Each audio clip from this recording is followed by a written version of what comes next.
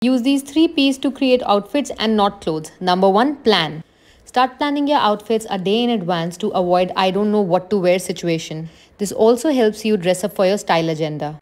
Number 2, purpose. Having a purpose or style agenda makes it easier for you to create an outfit. For example, to create authority, wear your power dress. For comfort and stylish look, wear your monochromatic kurta pant set. Creating fun yet chic outfit for a day out with your friends. Don't forget to prepare your shoes and accessories in advance because they can make or break your look. And if you want to ace the art of creating your looks, then DM to book your style session.